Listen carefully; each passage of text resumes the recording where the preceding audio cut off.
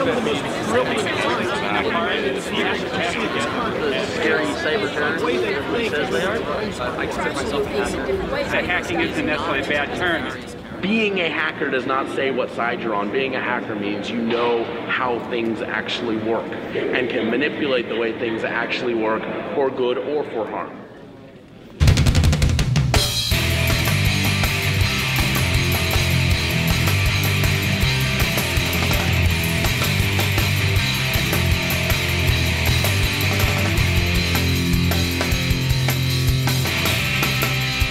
When you think of hackers, forget the criminal aspect of it. Yes, that exists, and yes, it's out there, but people in this community who call themselves hackers are incredibly talented people who are independent thinkers who come up with incredibly creative and innovative ways of solving problems that other people just don't think of solving in a certain way. You know, we are an incredibly creative bunch, we're an incredibly intuitive bunch. We latch onto technology and find new ways of using it, and have been doing this, you know, for 50 years.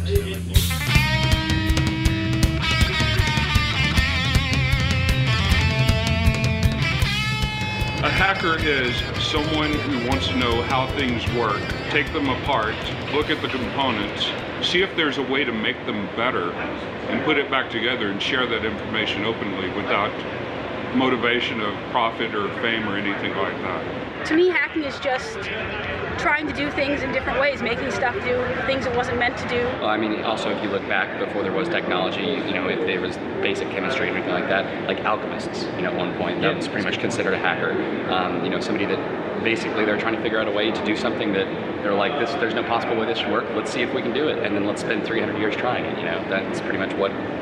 The hackers saved the guys on Apollo 13 when, you know, they had to hack together all that stuff to try to figure out how to save those guys and get them back. I mean, they were engineers, but they changed their job hats to hacker. Inventors are hackers. Michelangelo, I mean, that guy, he hacked everything, man. Leonardo da Vinci was a hacker. Alexander Graham Bell. Wright brothers were hackers. Somebody took a hunk of rock and made a wheel out of it. They hacked at that rock until it became a wheel. Literally and figuratively. Thomas Edison, really good example of, you know, 1,000 ways not to make a light bulb. That's exactly why hacking is frustrating, and it's exactly what kind of a person it is that does the job. Without hackers, you've got no light bulbs. For any individual item, for any individual, you know, chemical or building or material, anything that is a raw material that can be forged into a product, there is the expected uses of it, and then there's other. Most people look at the expected uses. They see a fork and they go, aha, this is an object that has one purpose, to eat food. And a hacker looks at the fork and says, aha, this is metal, it will conduct electricity. Aha, this has sharp points, it can make holes in clay for, you know, making a sculpture. This world is not one where hard drives naturally get smaller and printers naturally get better and cars naturally get, I mean, that's some guy, some gal banging their head for 2 years to figure out how do I take what we have right now and do it a little better. There would be no technology without hackers. Do you have a bank account? Do you conduct transactions online? Do you have personal information, maybe health information you'd like to see secure and people not have access to? You know, every time you see your antivirus window pop up or you see that little key icon in the bottom of your browser, that's because a hacker made that happen for you. Some hacker somewhere wrote software that's keeping viruses off your computer, that's letting you buy things from Amazon, letting you pay your bills, that's letting you use the internet without having it completely overrun by the very, very small percentage of people that use hacker tools to do bad things. We are very academic, even those of us who are not scholarly, in the sense that we believe strongly in publicly sharing what we find. We are very teacher-oriented in that we want people to actually dive in, get their hands on something, and become a part, not just be on the sideline. And we're almost, you know, jazz musicians in the sense that we play off one another's energy and creativity, and with enough people coming together, you can create something you had no idea. You started down one path and you wound up all the way over here, but all of a sudden you're just happy about it. You're like, oh my gosh, I can't believe we made this too. Basically, this is Great Frequency's skirt. and she had asked me to add some blinky lights to it, and I had wired it all up, and using a microcontroller that Loster had given me, just used that to drive all the blinking. I had asked him just to help me with some code to make everything blink and a little more random, and he turns around and completely rebuilds the thing. And one person came to another person for a tiny bit of help, and suddenly more people joined in, and the project became better and bigger than they thought. It was random, it was not planned, and it ends up being a wonderful experience. Just a community coming together.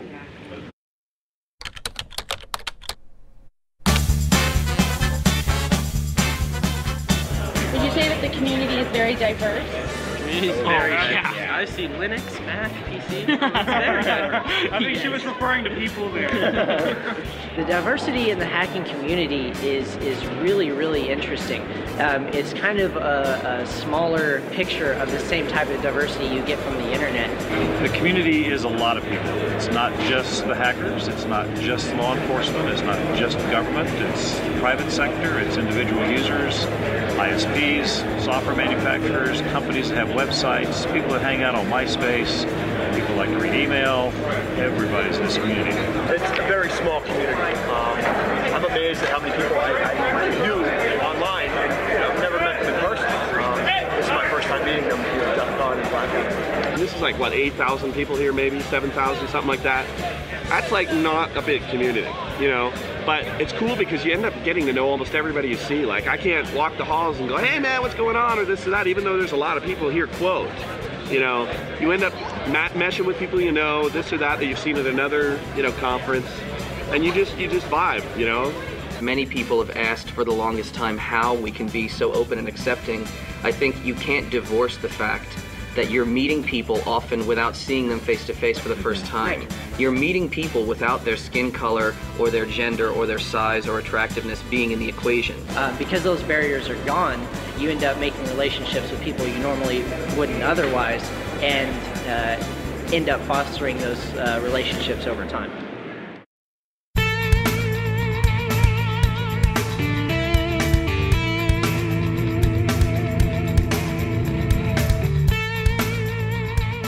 What made it cool originally was the obscurity of it.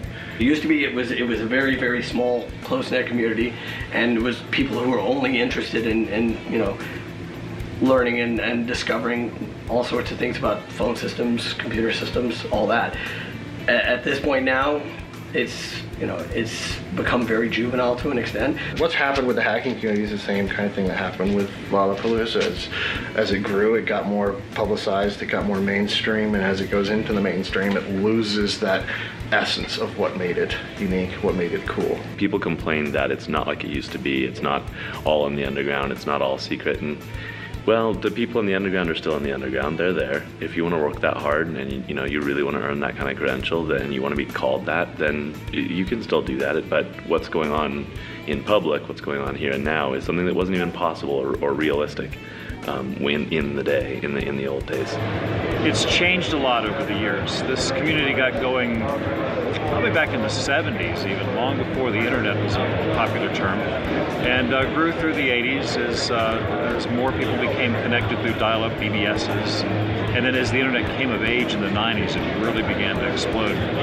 For the longest time, it was academic, people who understood computer science and liked to learn more about the way computers work. And over time, though, as more and more information became available and the net grew and networking, internet access became basically free, computers became free, operating systems became free, long-distance telco charges became basically free. A lot of the original motivations went away. And as that happened, that changed the group dynamic. The culture was good, it was strong, it was good, and it's just different now. So now there's multi-tiers. There's a group of people who've been doing it for many, many years, and they're still interested in learning and discovering and you know, just testing out the quality of systems. And then there's a lot of real idiots who just they come to something like this because they think they're going to be taught how to break into their bank, which they're not going to, especially if they come up to somebody and just go, teach me how to hack, because that's the last thing you want to do.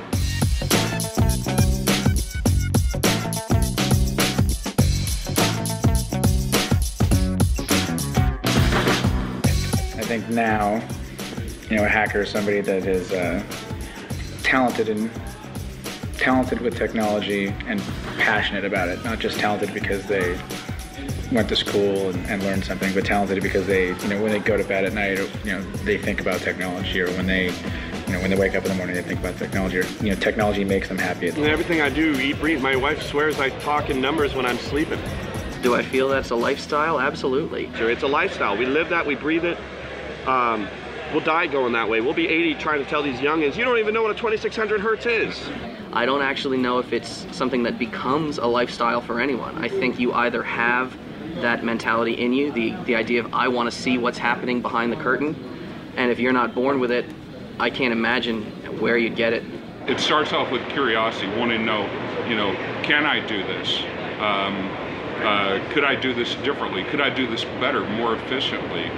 But I also like spreading knowledge. I like looking at somebody's face and seeing the lights go on in their eyes, you know, and they go, "Ooh, that's how it works." It's like, yeah, it's not black art, you know, it's not magic. It's just turn this knob and hit that button. They go, "Oh, cool." And now they have a skill. It's sort of like teaching someone to fish instead of, you know, giving them a cheeseburger. And I like teaching people how to fish. That's really cool.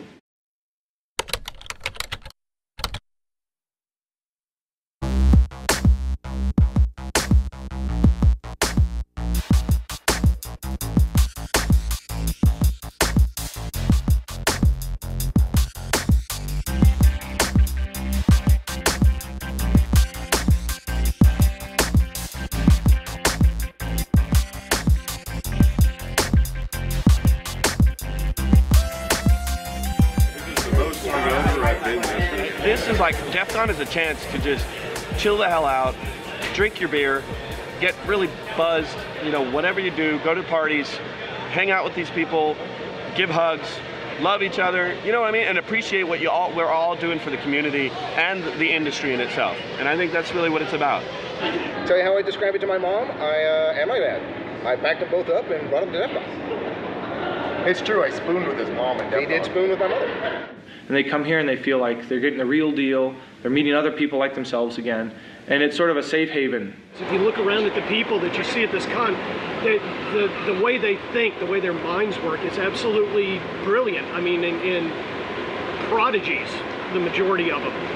I started going to DEF CON in 2002 and really just fell in love with a group of people that I got to interact there. It's, I think, the most challenging group of individuals that I get to hang out with at any point in the year, and there's just something about being around a group of people who question absolutely everything that's always really inspiring to me. Somebody told me the first year I was here that it was going downhill and the only reason to come anymore was to see all the people they knew, and I thought, well, that sounds uphill to me. We ended up getting about 110 people. We stayed up all night. It was, you know, we had only one room, about little twice the size of this room, and that was it. And it just grew and grew and grew from there. He's the HackerCon that was able to sustain this many people in Las Vegas and keep growing and sustain itself. And that's a talent, the fact that he branched into these other things to help fund it. That's his talent. Every year you're constantly trying to fix the stuff that happened the previous year. I can have more speakers, I can have contests. You kind of get addicted.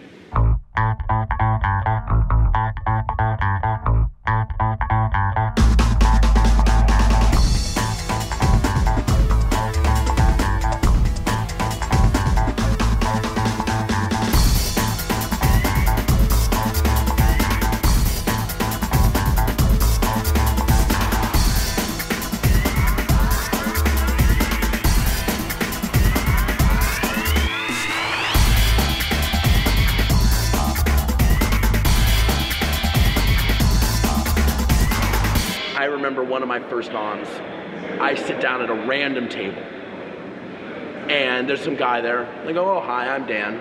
He goes, "Oh, hi, Dan, so what do you do?" And I, just tell him my actual, what my talk's about. And the guy gets it and he totally understands. And I'm like, where else can I go where what I'm doing is totally understood the first time and the person's as excited as I am? And that's just cool. I always, after conventions, I always get so activated and so full of ideas. Like, oh yeah, I can go out and I can do this new thing that I learned. I come home on a high that lasts me for, and I don't drink. But I am emotionally healed, psychologically healed, and it can get me through my real life for a while. Yeah, just that total sense of activation and sharing energies with different people. Yeah. Intellectual stimulation, as well as various other stimulation. It's non-stimulating. And porn. It's just so intellectually stimulating, as Mouse said. You come home and for like a month you're on this like intellectual high, and there is nothing better than that. And this is like by far the coolest thing. I go and I talk at DEF CON, I get 50 or 60 emails, wild-eyed kids, they're like brimming with ideas, and you know what? They give me great ideas. That's why this is so great. It's like we all come here, we get it, and we get it, and we can we're passionate. Communicate. Yeah, we love it. Yeah. I've been coming to this convention for like 10 years now, and some of these people, you know, I only get to see once a year. They're from all over the world, and this is the one place I can see everybody I care about and keep up on everything that's happening, all the new developments. Always been outside the norm, so for me, this is my normal environment. I'm home here, and I'm more comfortable among these people that. And until I found the cons, I didn't realize that I didn't have a family. When you see all these people that have the same passion and mindset as you know, you finally feel like you belong. It's like coming home. Right, exactly. These are stepper motors, and they control the X and the Y axis of this up and down, back and forth. And I have a program I built in Java that will take images from that webcam up there, and then it finds all the white spots because they're white spots on black targets. And then we'll translate that into angles that this can move, and then move and fire accordingly. One of the key traits you'll find among a lot of these people here at this conference is that they like problems. They like problem solving. Just take something which you're given a bunch of tools, you don't quite know how they all work, and you figure it out. They're more interested in how the computer actually, or the television, or the telephone, or the Xbox, or the Wii, or whatever. They're more interested in how those things work, and they're curious enough to not just accept what is given to them.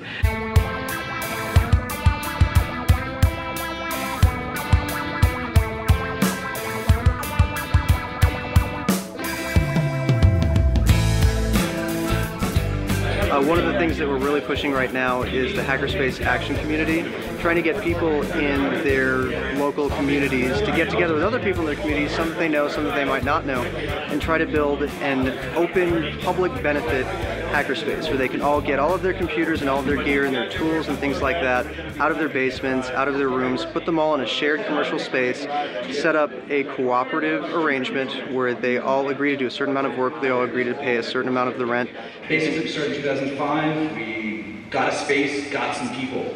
That's all we really did. We said, hey, let's get together and get a shop and build cool stuff and work on interesting problems and get lots of bandwidth and storage for porn and all this stuff, right? Like a collaborative workspace. There's lots of equipment and computers and lots of tools and great big power tools. And people come and work on their own projects or collaborate on projects together. Do things like that and use all those tools and all those equipment to repair old computers, old equipment that could be used, donated to people who might not be able to afford a computer, show people who might not be able to afford net access how to get access using resources that are available in the community, show people how to use open source software to show that you don't have to pay lots of money to get big fancy software programs when free software that does the exact same thing is out there and is actively developed, and to try to bring in people from the community who, you know, might really love this community, that might be scared by the whole hacker element of it. You can stand in the middle of a room and not just say, hey, can I borrow a soldering iron? It's, hey, who wants to just come and solder this wicked, crazy project with me? And half the people, you know, say, oh, that sounds neat. And a couple people just stand up and say, sure, I'll do it. And you'll end up going home with a friend you met out of the blue who's gonna, you know, just, we met so randomly. Hey, brother, I will go with you anywhere, anytime to do pretty much anything, but I am not staying in the same room as you again. God, do you snore.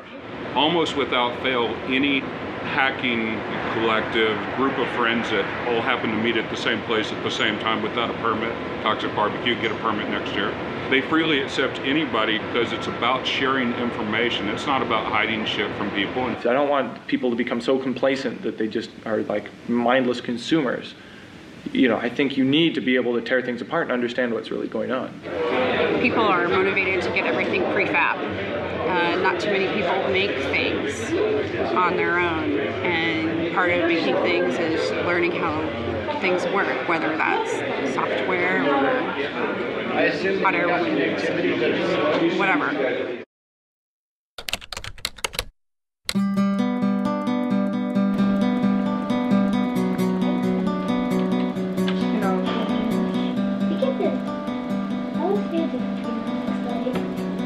Best way to get America to understand this is to teach our children technology, to give them things that they can take apart and break and learn and say, what happens if I poke the A in B? What happens if I roll this over, or if I build it this way? Just give our kids a chance to learn how to do things themselves. Yes.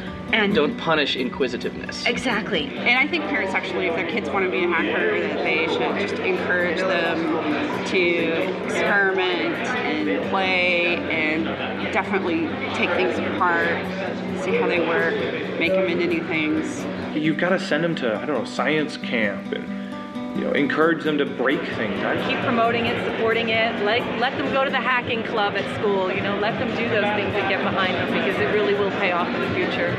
And like we say at the school, it's go geek, not Greek. I probably broke more lawnmowers and outboard engines and, you know, taking them apart, and they kind of almost worked when I put them together, you know?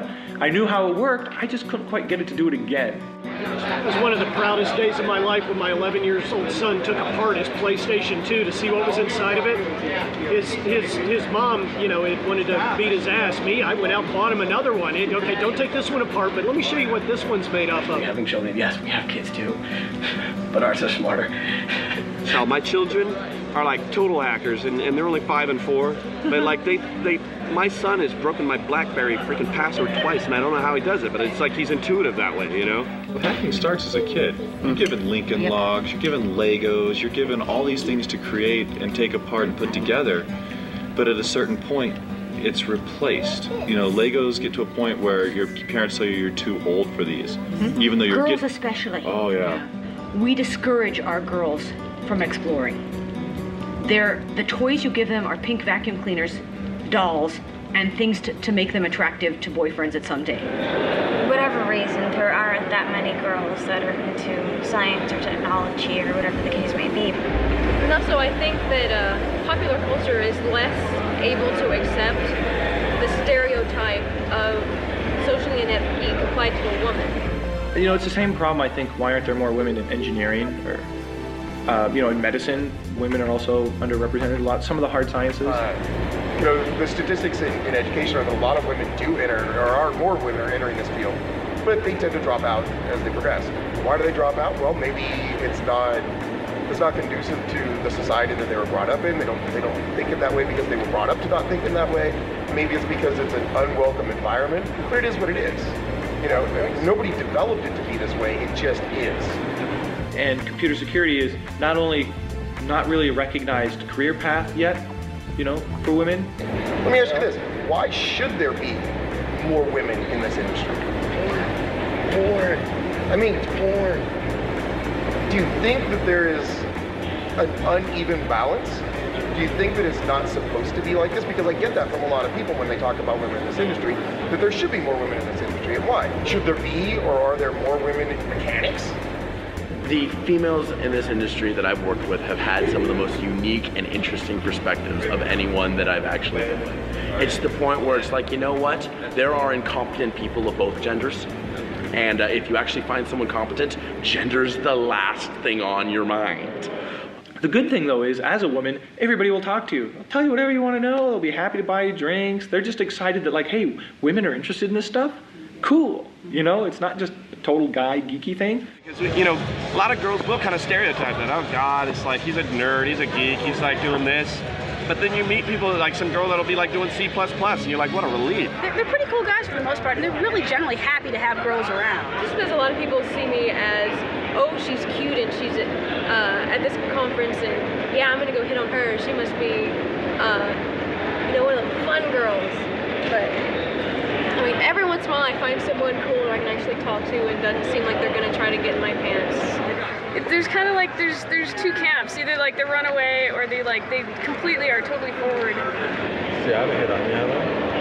I don't know, your post last night. I came here just to see you. Well, you called me out. Of course, you get a couple idiots who automatically see a cute girl and think that she must be a scene whore, but they normally get put in their place real fast by a couple of goons who are, you know, willing to say, "Man, what I can do to you ain't half of what that girl's gonna do if she has to get a hold of you because you won't shut up."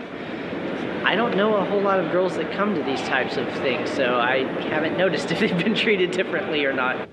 There are no lines at the bathrooms. I think I've been going to this for like 6 years, and it's changed over the years. It used to be people just assume I was a scene whore or something, and then as years went on, I got to know more people, and that faded less. And there were a couple of years that were pretty rough for the only girls that you saw. There was lots of talk about scene horrors, and there were some ugly years. I found that as long as you're not too easily offended and fairly easygoing, you can fit right in. You know, you just kind of have to develop a sense of humor and a fairly thick skin, and you know, be able to dish it out as well as you can take it. And well, honestly, I think that you've got to be really thick-skinned to hang out with this crowd, especially us, especially this crowd. We stab. We play stab tag. We break arms. We punch Canadians. This is what makes us us. They're bad, they're evil, they can whistle launch codes, and they will blow up your computer.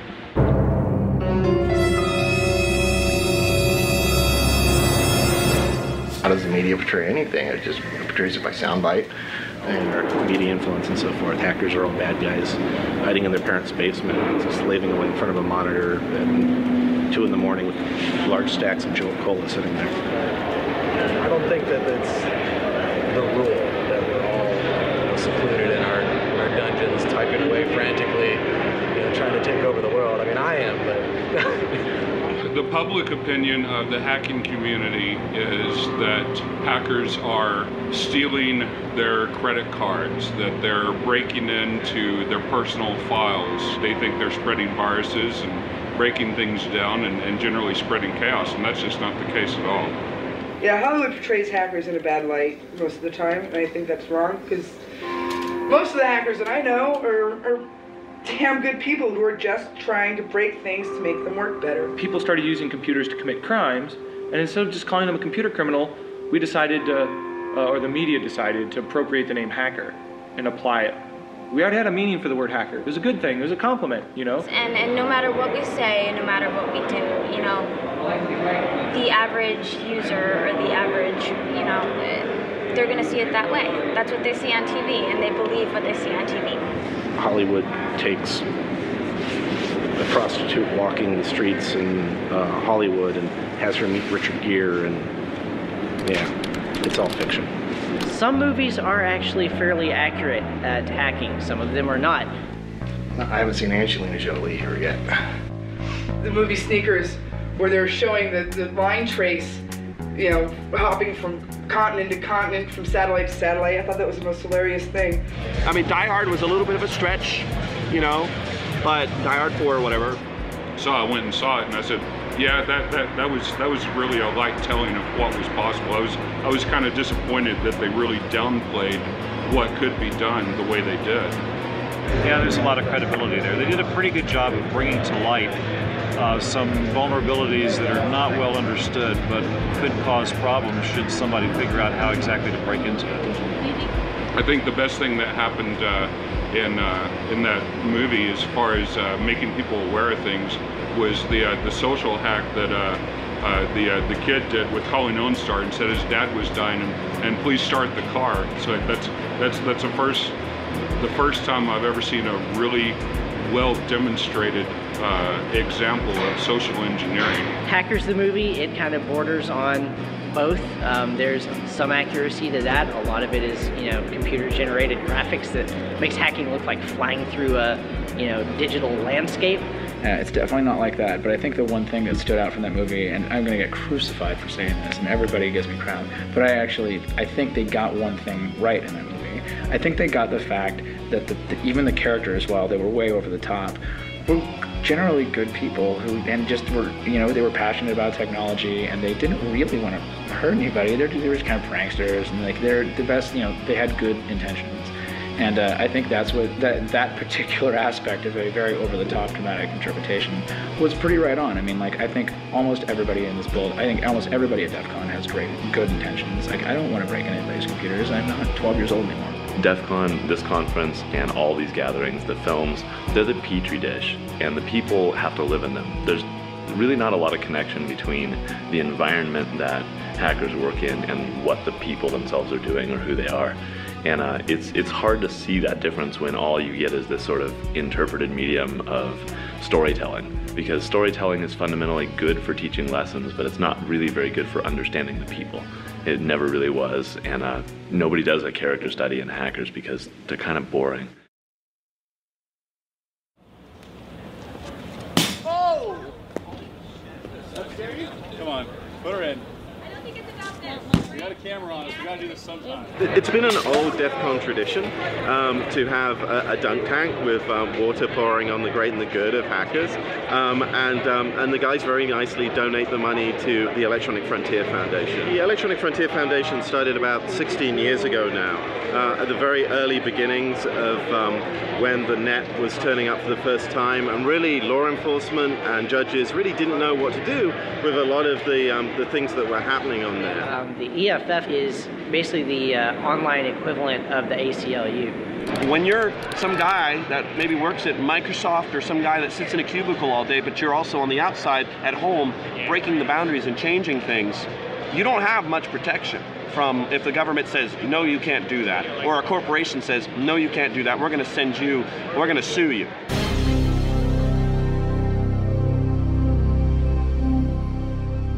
Yeah, the DMCA is kind of creepy because it prevents you from reverse engineering certain things. And as a security guy, that's all you do is try to figure out how things work. You take them apart. Now there's a provision, an acceptable safe harbor for reverse engineering, but it's never been tested. So it's never gone to court. Nobody knows what it really means. So 10 different people read it and have 10 different opinions. And since it's never been adjudicated, nobody really knows.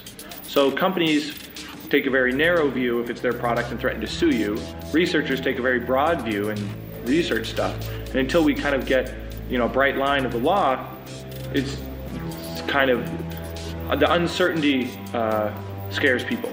The people on the Hill that actually make the laws, they're like 5 generations past me, and they don't understand technology. The people making the laws do not understand the technology behind it. Yeah, the people here that understand the technology, they're not law people. The people that understand the law don't know the technology. There's always going to be a disconnect there, and I think some of maybe the unfair prosecution that's occurred might be part of what contributes to this evil image out there. What we have for what we have for like computer unauthorized access is a 2-page law called Title 18 USC 1030. And it's 2 pages and it's vague as hell. Because not a whole lot of laws exist. So it's basically, one day I could be doing something that is completely within the lines. And because one company gets pissed off, all of a sudden it becomes illegal. When you push the envelope in any field, and that's what we do, they get uncomfortable and you're changing laws, okay? They essentially help open the eyes of the people who are unaware of their vulnerability. They find exploits, they write tools to break something, and then they go to the creators and tell them, look, here's what I did, here's how to fix it. And these guys come in and say, look, they say the emperor has no clothes. And sometimes they get shut down for that. A good example of this is electronic voting. A bunch of people took a look at electronic voting systems and said, these are full of flaws. These are worse than having, loose chats, right? These could be not only broken into by somebody trying to win an election, but they could be broken into remotely. They could be controlled with absolutely no trace. And the companies that are selling these e-voting machines are making absolutely no effort to fix that. That's where the hacker community comes in. They're addressing those. They're addressing where the industry as well as your government is falling short on protecting you in basically a digital age.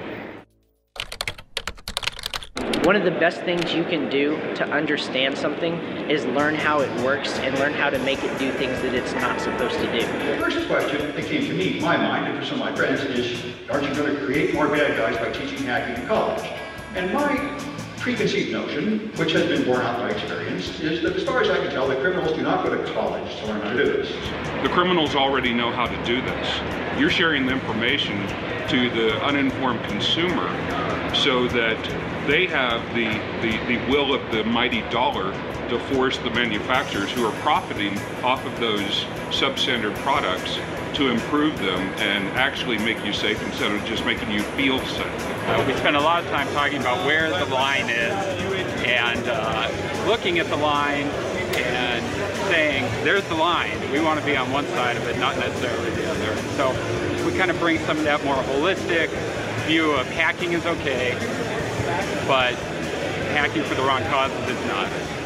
I think people who come to this conference have probably no clue how afraid academics are. They're so afraid that you are these evil supervillains going to destroy the world and they're going to corrupt the morals of our students. They do not understand that this is something that is exciting and happy, and these people are enjoying their life. They think of them as some twisted freaks that are trapped by some hideous emotional deformity to be unable to socialize. And so when you can look at somebody that has, you know, a Hacker Black t-shirt on, sunglasses, and, you know, a bunch of piercings and, you know, blue hair, and say, that's crazy, that's not normal, that's, you know, that must be a bad guy. I haven't committed a crime in years, but I have freaky hair and black clothes. I do also have a daughter and a stable job and career and education. Pay your taxes, you probably drive the speed limit when you can. Most of the time, yeah. Yeah. These are normal people. They might dress differently, they might look differently, they might drop an F-bomb a little more often than some other people or whatever, but they hang out together, they drink beer together, they're interested in things other than computers.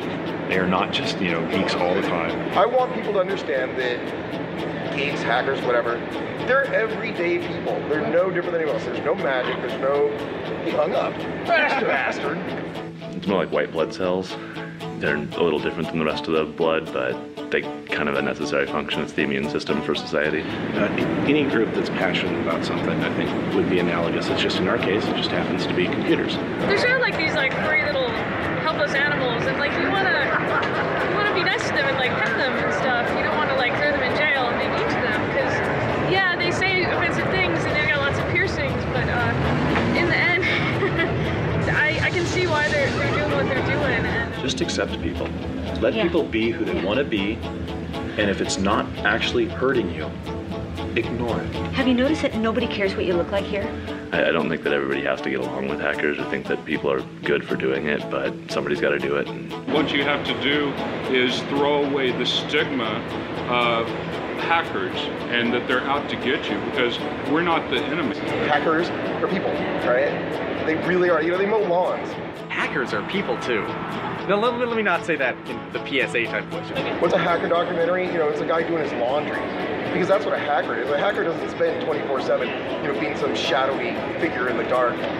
He mows his lawn, he takes out his trash, he goes to work. He doesn't shower very often. Like, we'll throw that out. Here's the PSA. Hackers are people too. I'm Strom Carlson, the more you know. Hackers are people too. They're just people with an IQ that's like a good 20% higher than the average normal. So they get bored real easy. So they have a tendency to pull pranks and try to find ways to make life more interesting. And there's nothing wrong with that. I mean, there's nothing illegal about that. You know, hackers are people too. Just because we're smart and we push technology where it wasn't. Sorry, my bad. Hackers are people too? Well, certainly we're people. Are they really? Yeah. Hackers are people too. We're good peeps, yo. Give a hacker a hug. Hug your hacker. Yeah, don't be scared. We're warm and fuzzy. We're good people. Just give us a hug.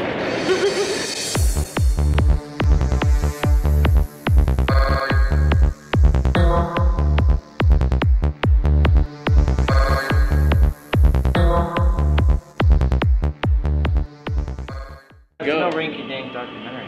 I am separating Oreos into cream and non-cream entities so that I can gain like 20 fucking points in the scavenger hunt.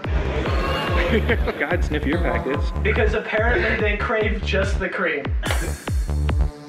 All right, I need an out loud countdown. Here we go. 1, 2, 3, 4, 5, 6, 7, 8, 9.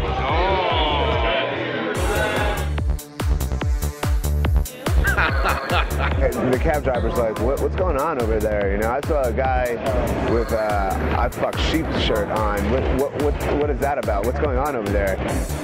Is the answer Margaret Thatcher, the color green, and Wisconsin? Minnesota. Damn! You can call me anything you want, just not late for dinner. I don't have a name. They didn't give me one. Hackers are broke. Like Harry, like not. Yeah. I was abandoned at birth at a Bavarian eatery. I think it's Mom. It is my mom. Hello, Mom. You will when I'm at DEF CON. They just call me Strudel. My name is Inigo Montoya. You killed my father. Prepare to die. You know, my kids aren't old enough to run a port scanner yet.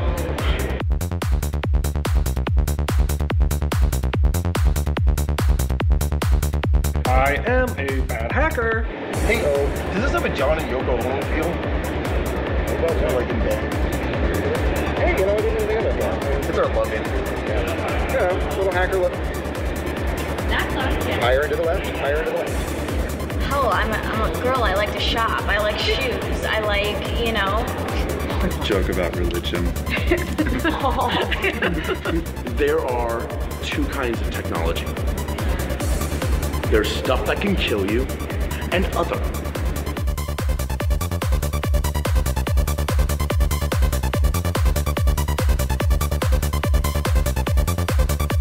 Leave this.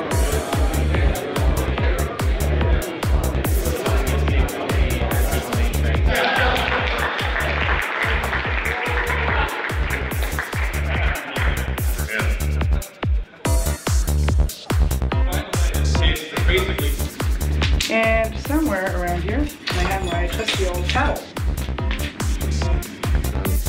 The reality of it, when you go around a convention like this, it's just a bunch of sweaty nerds. So one of my neighbors gets locked out of her apartment, and I see her in the lobby. I'm like, oh, hi, what's going on? She's like, not much. I'm locked out. I'm waiting for, locksmith to come. And I'm like, oh, hang on, let me go grab my lockpick. And she looks at me like I just grew horns. I'm like, no, it's okay.